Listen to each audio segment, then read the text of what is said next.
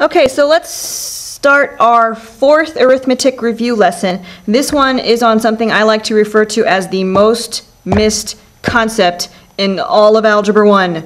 And I'm serious, if you mix this up, you're gonna, it's gonna hurt, and it happens all year round. And it can be best seen in a very basic example, which is, what is the difference between these two quantities? Well, this thing means I'm taking the number -3 and I'm squaring it. So it's -3 times -3, which is a positive 9. Okay? This thing here is not saying take -3 and square it. This is saying take the opposite of 3 squared. So I only have one negative sign, and then I only expand the 3 out with the 2 exponents. So it's like -3 times 3, which is -9. Big difference. And you're like, okay, I get that. Well, okay, people say that, but then I change the numbers up on you, and I change the exponents. This is algebra after all. And I'll say this, well, hey, what's that?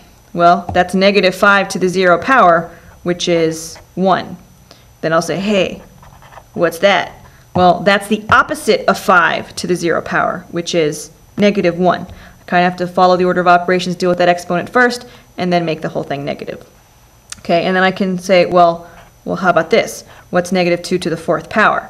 Well, that's -2 times -2 times -2 times -2. And I follow my trick for multiplication. I got 4 signs that are negative. That means my final answer is positive. And then 2, 4, 8, 16. Okay?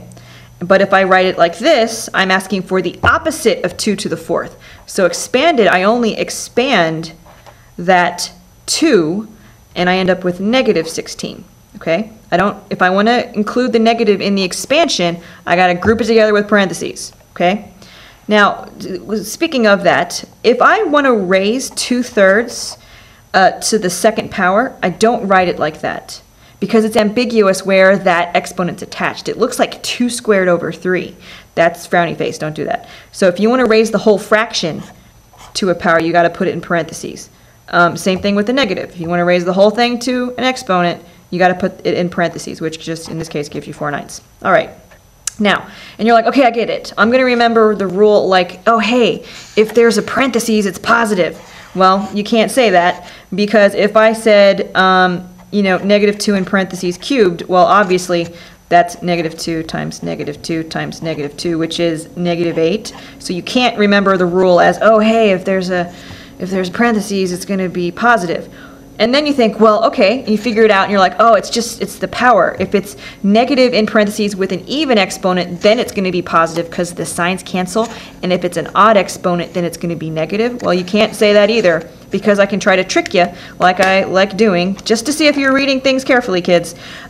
Because if I do that, you have to think about where the parentheses are and what they group. Do these parentheses actually tell you to group the -2 together, or are they just grouping the quantity opposite of 2 squared? These parentheses really don't mean anything at all to the problem. I can totally get rid of them.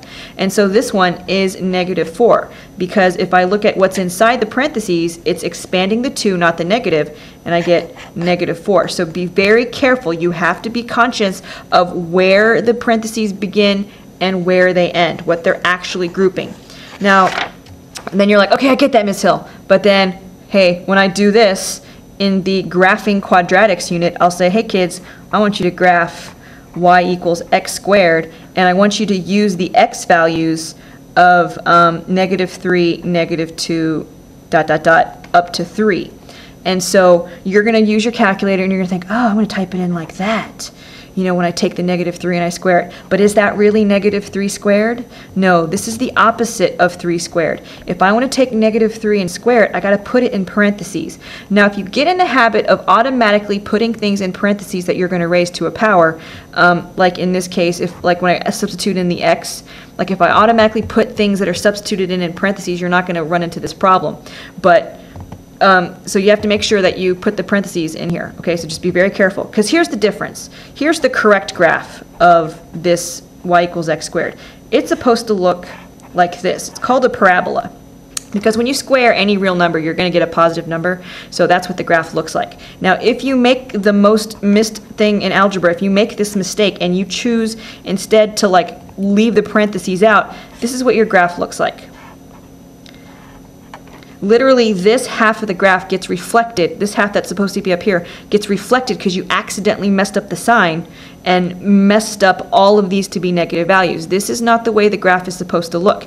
And if you do -3 squared like that, and -2 squared like that, and -1 squared like that, this is when you get those mistakes.